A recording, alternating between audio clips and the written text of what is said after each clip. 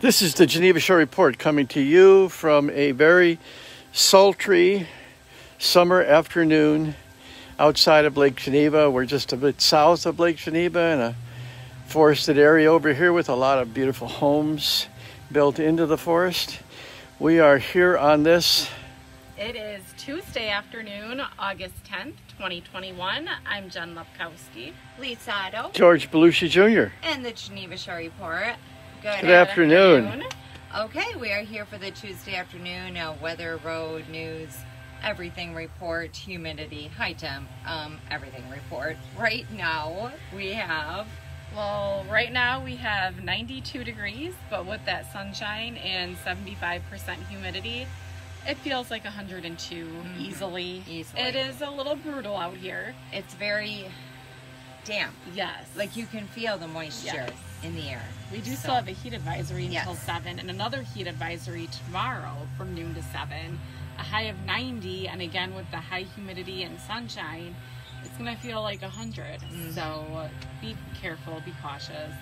We still have a chance of some severe thunderstorms, a 50% chance around 5, and then another 50% chance around 1 in the morning, and then again tomorrow afternoon.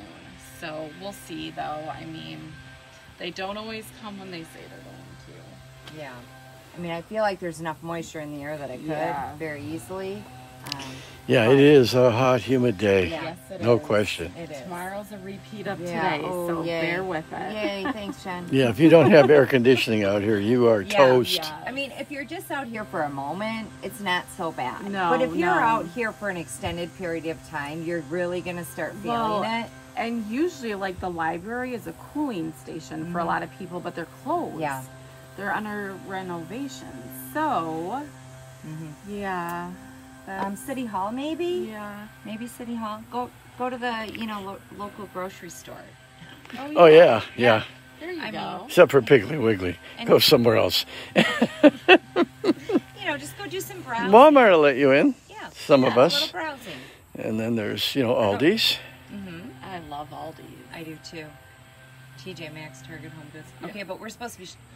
Okay, all of our downtown shops, Marigold and Blooming Birds and Edie and Cornerstone and Haberdapper and Traybell and Holistic. They're all air conditioned. Connections. They're all air conditioned. So go in there and shop. Lovely. That's right. Hannah by the lake, Kilwins. I say they don't look fondly if you're just going to go in and use their air conditioning. Well, you got to If shop. you're going to shop, then yes. That's right. Don't just go stand around because they don't like that. Shop and then go outside and drop. Don't park too far away. Yeah. No kidding. Okay. All right. Well, as far as news goes, tonight we have a Piers Harbor and Lakefront Committee meeting at City Hall, 5 o'clock. Super great meeting. Looking forward to the updates on the CD3 boat cleaning machine to find out if it was utilized or not, and if so, how much, and if not, what are they going to do to increase usage of it. It's all regarding the Clean Boat, Clean Lake campaign, which started with the Starry Stonewort, which we'd like an update on that as well. So we're going to be at the meeting tonight. We'll share that with you.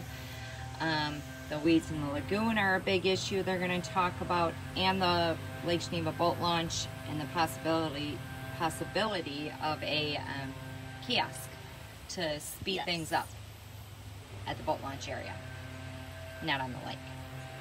Okay. That's it. That's all I have. Okay, I think that's it.